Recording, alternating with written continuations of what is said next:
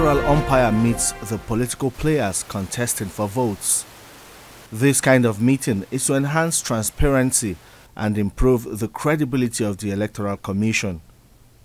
The chairman of INEC brings his visitors up to speed with plans and preparations of the commission to conduct the election in 176,846 polling units. But he says there will be no election in 240 polling units.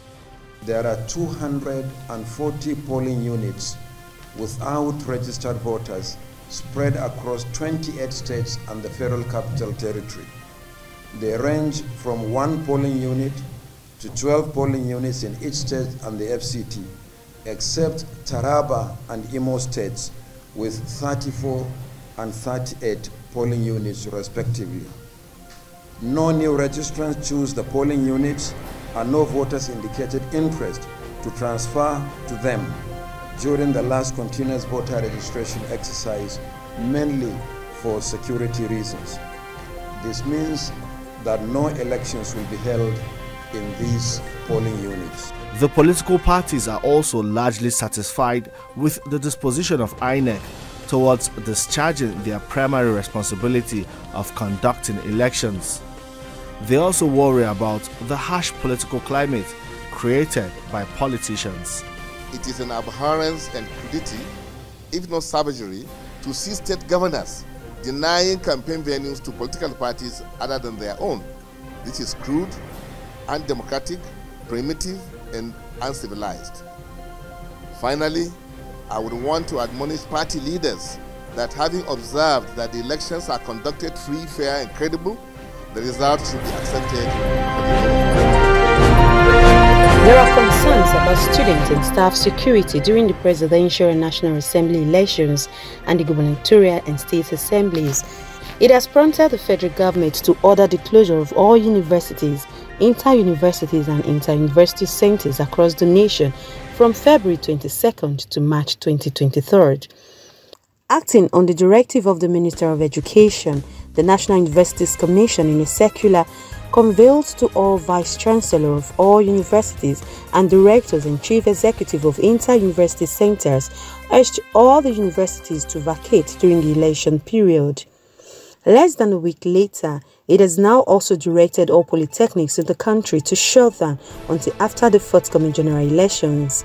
In line with the directive, all academic activities in the schools will be suspended between Wednesday, the 22nd of February to March 14th, 2023.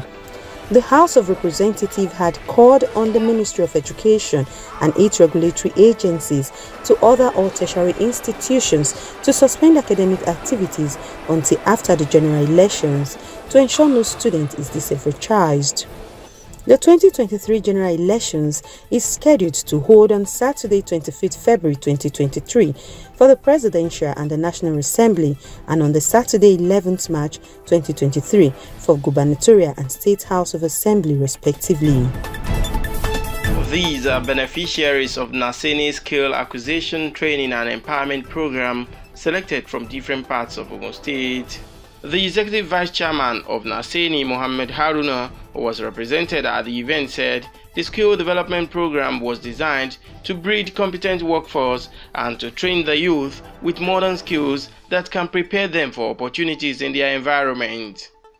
He commended the Chairman, Senate Committee on Finance, Solomon Adeola, his colleagues at the Senate and President Muhammadu Buhari for their support for the return of NASENI to the presidency. The practitioner's knowledge needs either regular updates to remain relevant and be able to get employment, remain employed, or even create jobs for others.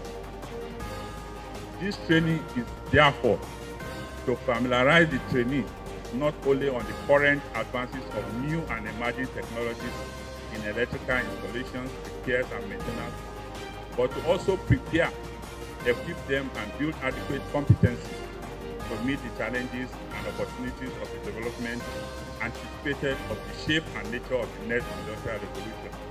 Stakeholders at the event commended the initiative and appealed to NASENI to continue to expand the scope of the training for the benefits of many unemployed Nigerians.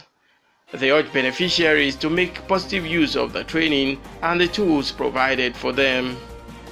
This presidential initiative through NASENI is a veritable way of creating a pool of skilled professionals that will not only be gainfully employed but have potential to equally generate employment for others in due course. This is a great step which ensures that they are effectively mobilized to secure their future as well as the socio-economic growth and stability of Nigeria.